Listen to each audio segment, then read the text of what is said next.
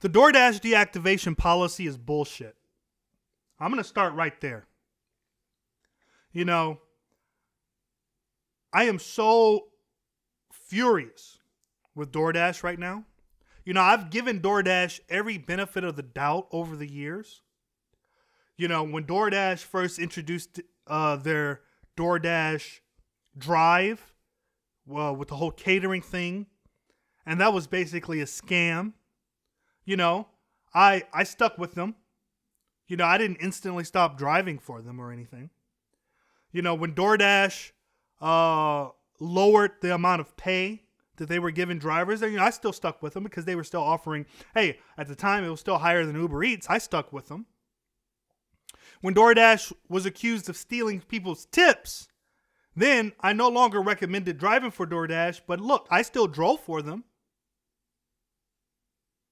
When DoorDash started the on-time that on-time delivery stuff, which made driving for them like a living hell, which made driving for them, you know, so stressful that you just be shaking at the end of your shift sometimes.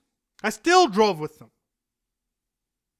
I always give them the benefit of the doubt. You know, I thought in the long term enough people would complain, enough drivers would complain that eventually they would have to get rid of the on-time delivery stuff. And they never did.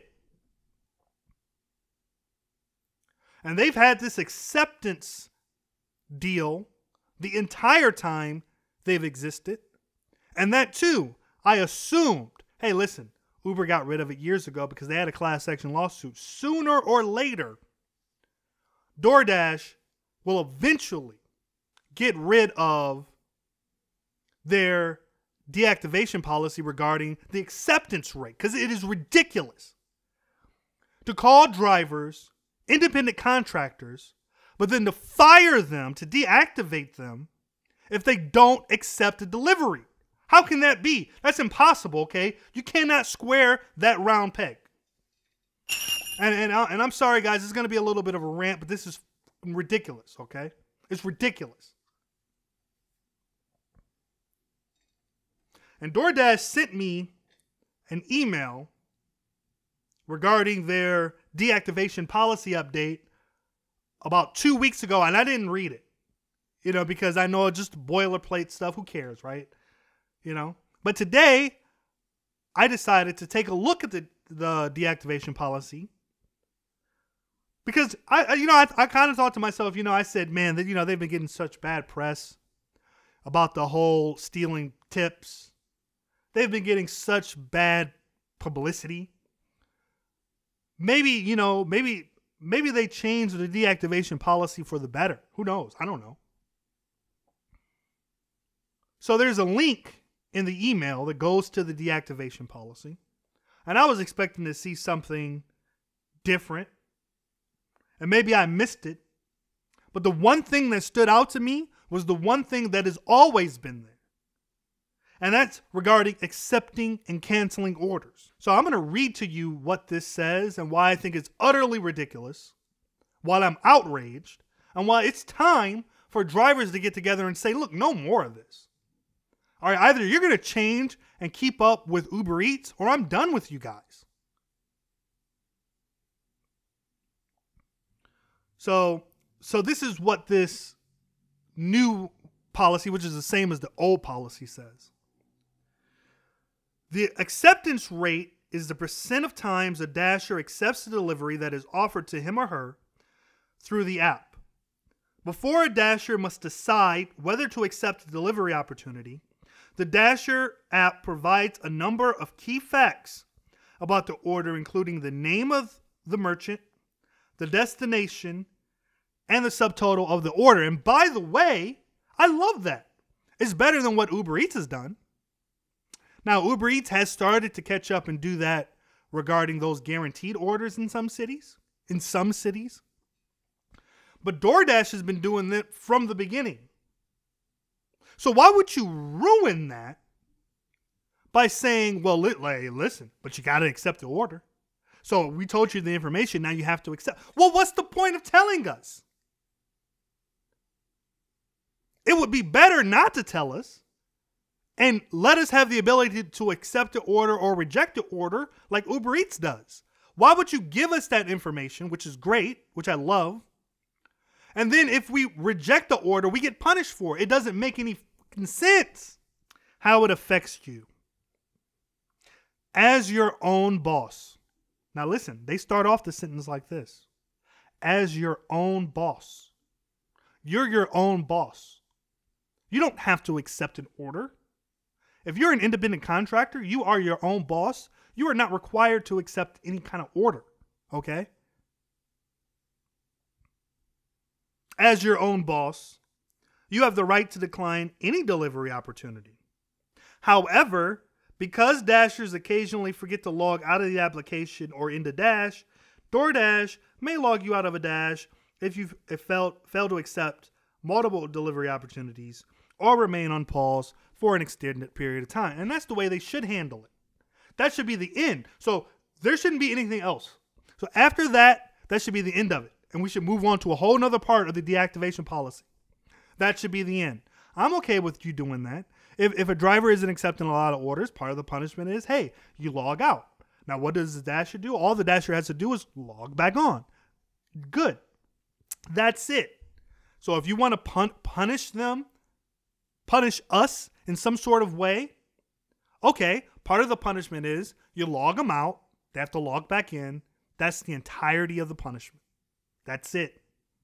That's all you should be able to do. That's all you should want to do, by the way. Because taking this next step is ridiculous. But they do take it the next step. There is more.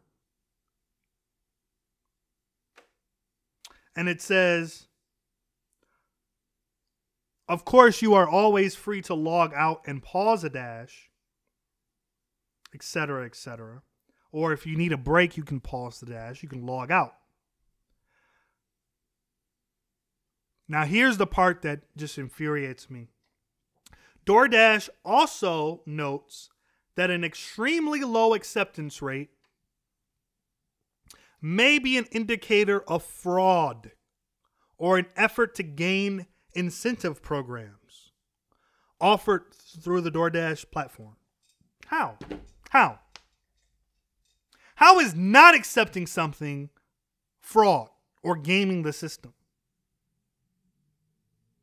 Even if it is gaming the system, then create a better system. If your incentive program is such that me not accepting an order is gaming the incentives, the system, change the incentive program. But do not deactivate me or any of the other Dashers. That is outrageous. To call us independent contractors, to not give us the benefit of workers, employees, like minimum wage, etc., like health benefits, etc., but then to deactivate us because of acceptance rate? It is ridiculous. And I scroll through here trying to give DoorDash the benefit of the doubt. Trying to go through. No, because I do this. Because I root for these companies to succeed. I want these companies to. I like that they exist. I like that people can just log on to DoorDash and start working and start making some money. In fact, my whole channel is about DoorDash and Postmates and Uber Eats. My whole channel wants them to succeed. But your success should not come by holding drivers down, by making their lives miserable. Because maybe some of these guys in the DoorDash CEO, or maybe some of their guys who pay them, like the SoftBank company, all right, they don't get out there and drive. They don't know what it's like. They don't know what it's like to have that on-time percentage. And through no fault of your own, not being able to complete an order at some arbitrary time that the app, that some algorithm sets up. They don't know what that's like. They don't know what it's like to have to get an order that tells you that you have to drive downtown in traffic for 20, 30 minutes. They don't know that that's not worth it for you. But if you reject it, you could be deactivated. They don't know. You know, they don't know about all the people who'll give you like a 1-star because the restaurant messed up, not because you as a driver did anything wrong. Or that if another driver cancels an order and you get an order, that you may be late delivering that food and they give you a one-star. They don't know this. And they don't care. And I don't know if they care, but their entire deactivation policy is nonsense. Because their rating system is bullshit to begin with. The entire thing is garbage. Garbage. It's not even garbage. And I apologize for swearing. But this is ridiculous. Now, I mean, of course, the part about canceling orders, the same with, look, I agree. If a driver is out there canceling orders all the time, that's not good. You know, I mean, because they could keep the food, etc. I mean, you know, it costs the restaurant money. Okay, I mean, I'm with you here. I'm not saying that drivers should never be fired. That's not what I'm saying. But what I'm saying is the way that they go about doing it.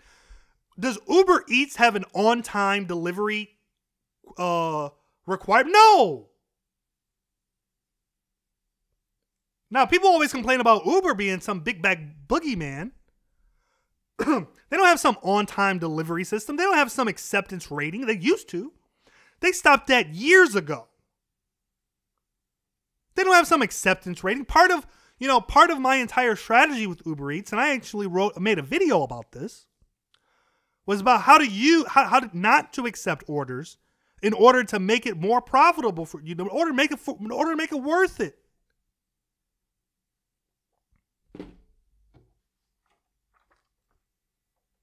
So let me tell you a few things that DoorDash has that the other apps don't have, that Postmates don't have, that Uber Eats don't have. Why do you have to schedule? You know, Amazon Flex does this also. Why do you have to schedule? Why do they want drivers to schedule and to micromanage how many drivers are out there? Uber Eats doesn't do it. Postmates doesn't do it. Because they want to make sure that they have good coverage everywhere. Okay, fine. But that is a big... Now, if you're an independent contractor and there are multiple platform opportunities for you, would you rather pick Uber Eats or Postmates that doesn't have scheduling? Or would you rather pick Caviar or DoorDash that does have scheduling? No, you pick Uber Eats. You pick Postmates. Why do you have zones? What is that about? So why, after I schedule, am I limited to one specific zone? And if all the other zones are taken by other drivers who have already pre-scheduled, why is it that I have to be stuck in a certain zone? What if that zone isn't hot today? So, well, you just don't make money today. So if the zone isn't hot, too bad. You just don't make money today. That's okay. Why is it that they have on-time delivery? No, and my point is, Uber Eats doesn't have zones. Postmates doesn't have zones. Why does DoorDash? On-time delivery. Why are you arbitrarily coming up with a number of minutes that I have to complete a delivery when you don't know all the details? You don't know the details about traffic. You don't know the details about how long it's going to take the restaurant to complete the order. It's nonsense. So if it's such a good idea, why doesn't your competitors do it? It's garbage. And the bit about acceptance being fraud, that you're somehow committing fraud because you're not accepting orders, that's your excuse? That you're worried about fraud? I mean, it's not a real excuse. It sounds like an excuse that some lawyer cooked up because they know that some driver somewhere or some group of drivers are going to sue DoorDash.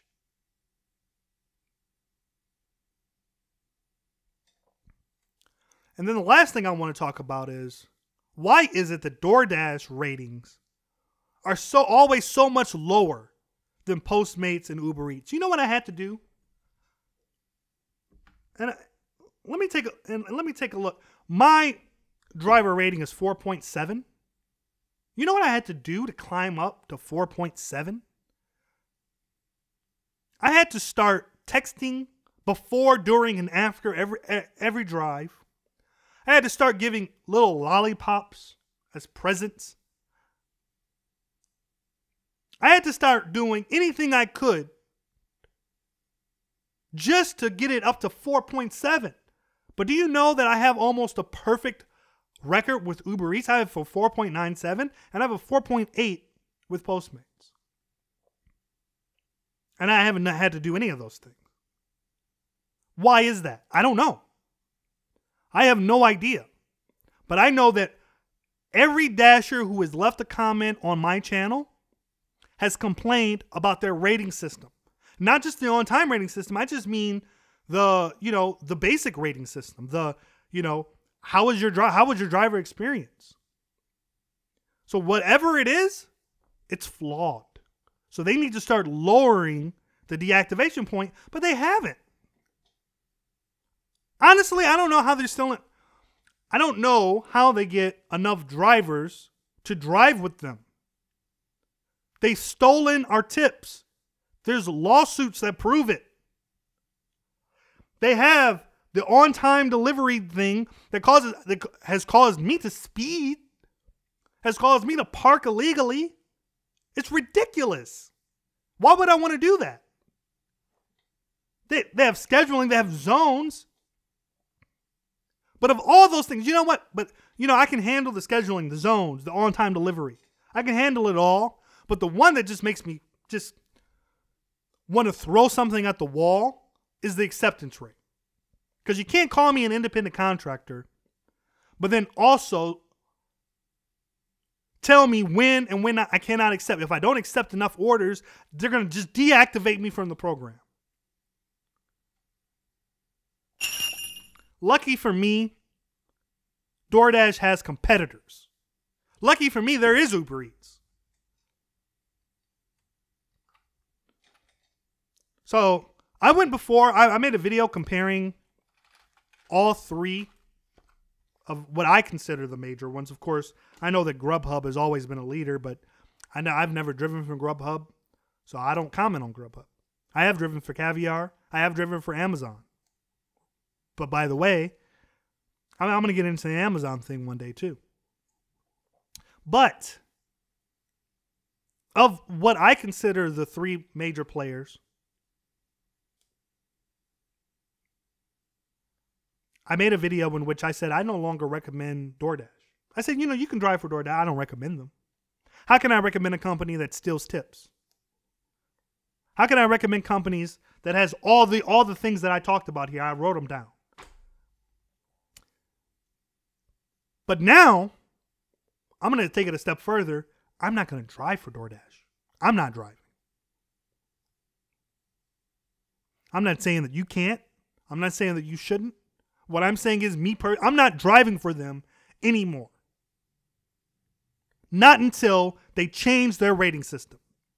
When they change the fact that acceptance rating can get you deactivated, when they change the fact that on-time delivery stuff can get you deactivated,